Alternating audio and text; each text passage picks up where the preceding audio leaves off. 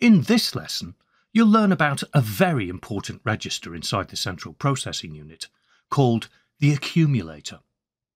The accumulator is only one of many registers inside the CPU, so before we take a closer look at what it does, let's first answer the question, what is a register? A register is a very fast, temporary storage area inside the CPU.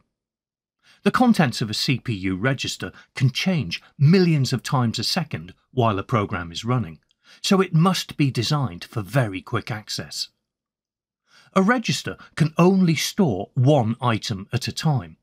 Depending on which register it is, that item could be a piece of data, like a high score in a game, or a program instruction, or the address of a location in the computer's memory. A register is actually a group of flip-flops. A flip-flop is an electronic circuit made by combining logic gates in a special way. But that's another story. What really matters here is that a flip-flop can be switched on or off. It can quickly flip or flop from one state to the other. So you can imagine a register is a bit like a group of light bulbs. And when it's storing an item, some of those lights are on and some of them are off. If a light is on, that is, if the flip-flop is on, it represents the digit 1, and if it's off, it represents the digit 0. A register is therefore a component capable of storing a group of binary digits. We call them bits for short. All program instructions and data inside a computer are represented as groups of binary digits. That's why we call them digital computers.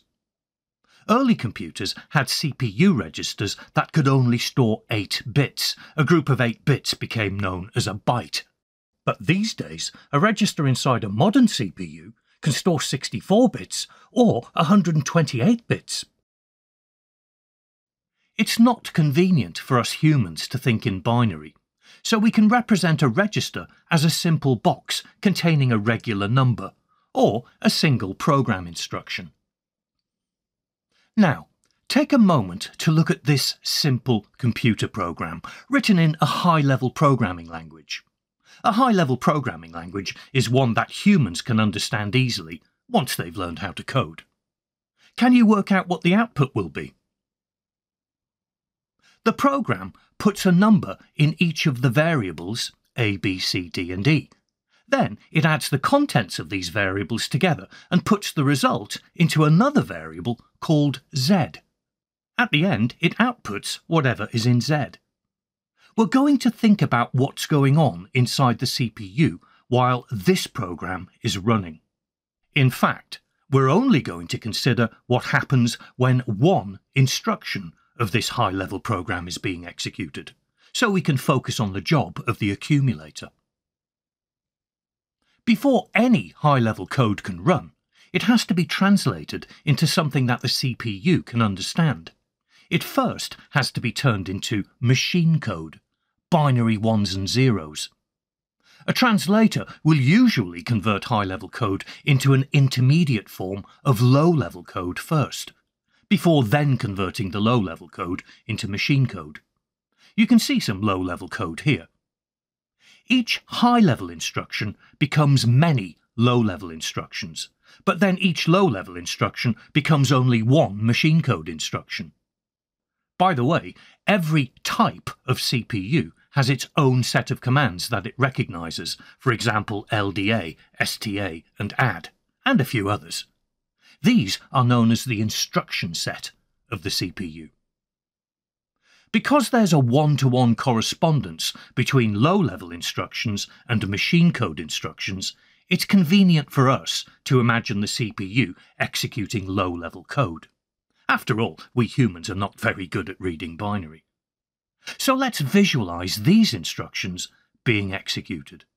You're going to see some of the events that take place during the fetch-execute cycle. We'll be focusing on just a few components of the CPU and how they interact with the main memory, namely the control unit and the Arithmetic and Logic Unit. the accumulator, which is a register located inside the Arithmetic and Logic Unit, and another important register called the current instruction register, which is located inside the control unit. Our program has already been loaded into the main memory.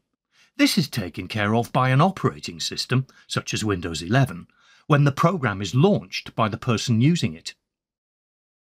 This program makes use of a few variables. A variable is a named location in the main memory. Each memory location has an address, which is actually a number, and memory addresses can be very big numbers. Even a modest 4 GB of RAM has over 4 billion memory locations.